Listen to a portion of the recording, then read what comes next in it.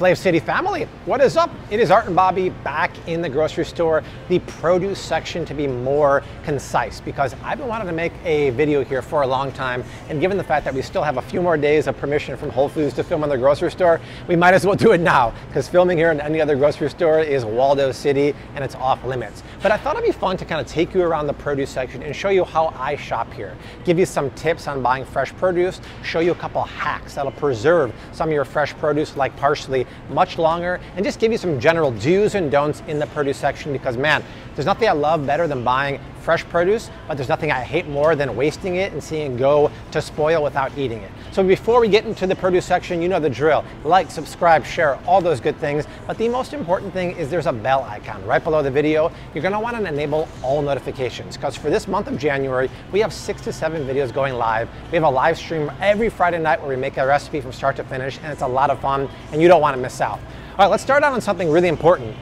See the word organic strawberries here, right? See this right here, USDA organic. So when you guys see that, that means that this produce, these strawberries, was not sprayed with any pesticides, right? Wrong. This is misnomer number one. A lot of people think just because it says USDA organic, it's not sprayed. It is sprayed. They're always sprayed. If you don't spray a crop, it's gonna die, you're gonna lose it, and farmers are gonna lose their livelihood. The thing is, it has to be sprayed with USDA approved pesticides or herbicides. That means it is more stringent, right? It's still better for you, and you can't use the nasty Roundup from Monsanto, but they still are sprayed. I've talked to some local farmers at the farmers markets during the summer, and they said it's kind of a good thing, bad thing, because even though they are safer USDA organic approved sprays, sometimes they're not as effective, so they have to spray a lot more. That might not be bad for the strawberry per se, but that runs off into the soil, into the water system, and gets carried over to other crops. So not always better, but still way better than conventional, because conventional is sprayed like crazy, and when you're talking about nasty stuff like Roundup, you don't want that in your body. All right, I want to show you the coolest hack ever when it comes to fresh parsley and cilantro. Come over here. I buy one bunch of parsley every 10 days or so. Wow, this is the smallest one, but it's actually not a bad deal here at Whole Foods. Check this out, Art. It's $1.49 for an organic Italian bunch of parsley. Now, see the word Italian? I like that, because look at this. These are the Italian flat leaf. This is what most cooks and chefs and restaurants cook with. It's a tender leaf. If you compare it to this is the parsley that I grew up with. You used to go to a restaurant in the 80s or a steakhouse, they give you curly parsley like this. I don't like this for culinary purposes. It's more just for garnishes. Imagine like you get a steak, they put that sprig of parsley on the plate. That's the stuff. I always buy organic flat leaf parsley because it would be a member of the Dirty Dozen. It's highly sprayed, it grows in the ground, and it has no natural defense to it. But I don't like wasting money. So even though $1.50 is not a bad deal for organic parsley, here's what you do. As soon as you get home, cut a ½ inch off the bottom of the stems. Wash the parsley, shake it really dry, pat it with a towel, then fill up a jar or a mason jar with about 2 to 3 inches of cold water, put the parsley in there, and then take this bag, the bag that you took it home with, put it over the top, store it in your fridge, change the water every 3 to 4 days, and you guys, no joke, this will last you up to 14 days. Yes, 14 days, which is great, because normally after 5 or 6 days, it can go moldy or starts going yellow. I tell people on the Flav City Instagram this all the time. They do it. It works like a charm. Also works for cilantro. Doesn't really work well for mint and stuff like that, but you guys check it out. And by the way, if you're not following me on the Flav City Instagram, definitely check me out on there. We're doing stories of what we make every night for dinner, and it's a lot of fun. So I'm gonna take that home with me. Let's move on to kale. I love kale. And I don't just love it because it's a hipster ingredient, it's a superfood. I love it because it's tasty, but it also is a superfood. It's high in vitamin A, C, and K, but there's a few options here when it comes to kale, and you really want to be careful what you're looking at. So this is one that a lot of restaurants use. It's green kale. But see how curly and almost tough it is? This is the kale I never buy because it's very, very tough. If you try to put this into a salad, it's gonna stay almost like rubbery and be very, very hard to chew. So instead, I always get this kale. This is lacinato kale. But look at the leaves here. They're way more tender, they're way more soft and supple, and this, my friends, will make a much better salad because it's so much easier to finesse down into a soft salad. You can actually massage this a little bit after you chop it, and it gets really, really soft. Here's the deal. This is not just called lacinato kale. It's the most confusing thing ever. It's called dinosaur kale, black kale, Tuscan kale, and lacinato kale. But I love this stuff. You have to buy it organic. Why? Kale is on the Dirty Dozen. It's not just on the Dirty Dozen, it's at the top of the list of the Dirty Dozen with spinach. Kale and spinach by weight are the dirtiest of the Dirty Dozen, so you really, really want to buy organic. And check it out. This is actually not a bad price. When Amazon bought Whole Foods, they lowered the price. $1.99 for a large bunch of kale is not bad at all. But what you don't want to do is buy it in the bag. Let me show you.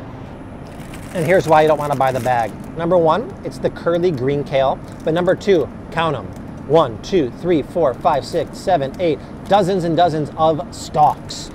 I don't love this stuff because number one, it's more expensive, right? I'm always looking out for your and my pocketbook. Number two, you cannot eat the stalks of the kale. They're fibrous and tough. And when you buy these things, they're not only in here, but they're usually pieces that have leaves attached to them. So you have to do the work of separating them.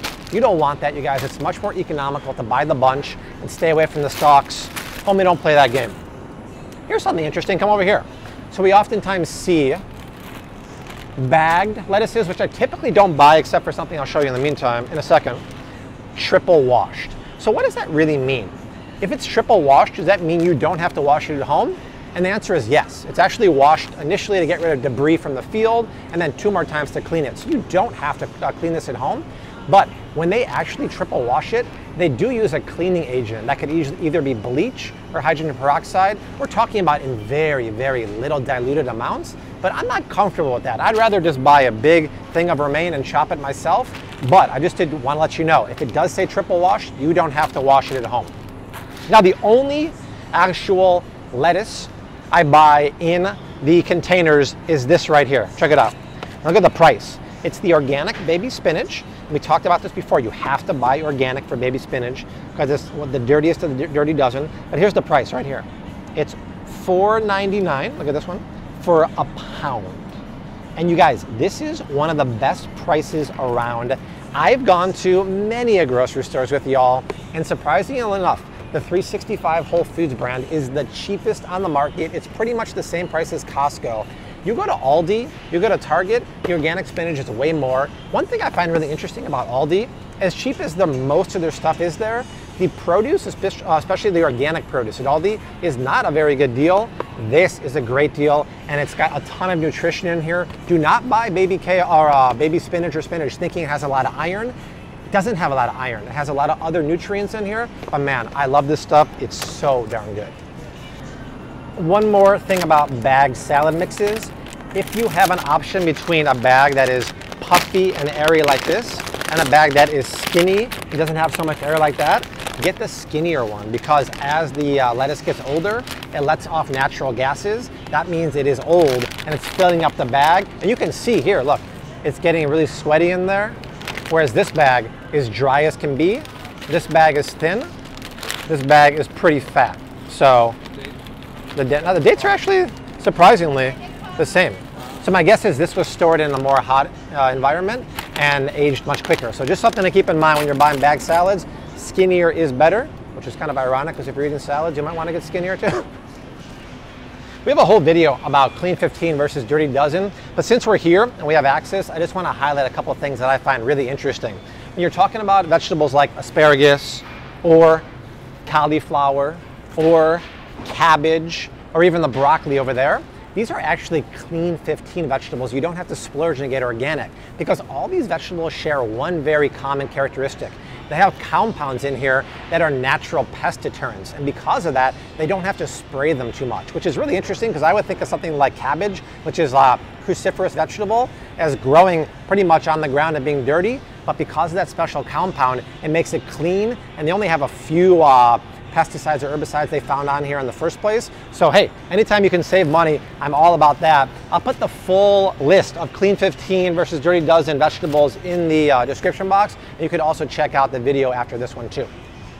I wanted to come over here to the freezer section really quick because I have no problem buying some vegetables frozen like corn, peas, or spinach. It's good to have those in the freezer because those are picked at ripe peakness and frozen immediately, and you can't get fresh peas in the winter. The thing is, you have to be careful of produce frozen bags that have been frozen, thawed, and refrozen. So what do I mean? Check this out.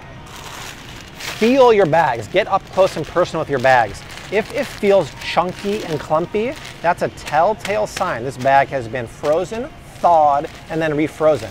But this is good. If you can feel it, if you can be my hands right now, you can see all the beans are separate. That's really important because if it thaws and refreezes, you lose natural gases, it'll dry out, and it's not good. So just keep that in mind. Also, you don't have to buy organic green beans or green peas because when they grow in that pod, they're protected from a lot of the spray. So just something I thought about when I saw that. So just keep that in your mind about frozen vegetables.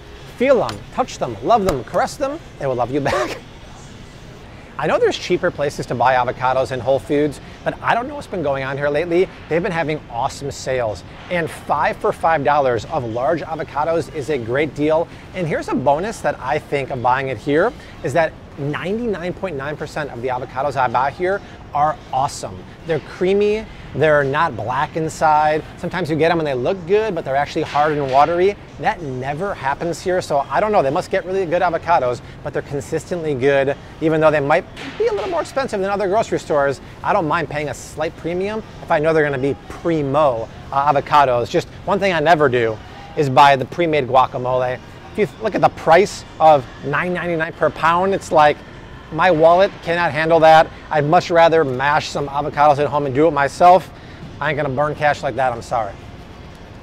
I can't come to the produce section and not show you two of my all-time favorite things. Whenever you see me cooking on live or on Instagram, I always use those red finger peppers. Here's where I get them. They're always here at Whole Foods. You can get them in Asian markets too, but many other stores don't have them.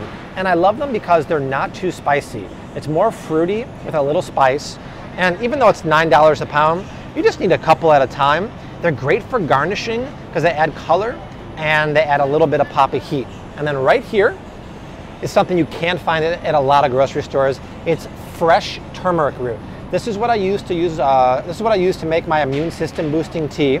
It is a bit pricey at $8 a pound, but a little bit goes a long way. All you have to do is grate it into fresh sauces, or I actually grate it into my tea.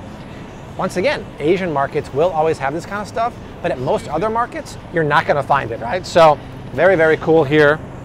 All right, family, that is it. There's my guide to buying produce, what to look for, what to avoid, and why. I hope it helps you out, but let me know what kind of videos you wanna see. Down below in the description box, leave a comment. These videos are all about you guys. Also all about you guys is the amazing support we've got this month. This channel is taking off, primed to hit 1 million pretty soon. We love it. Keep spreading the love. Keep sharing. We got 2 videos below us right now, but my main man Art and I will see you very soon. Until then, we say unto like we always do, hashtag keep on cooking, mad love and peace.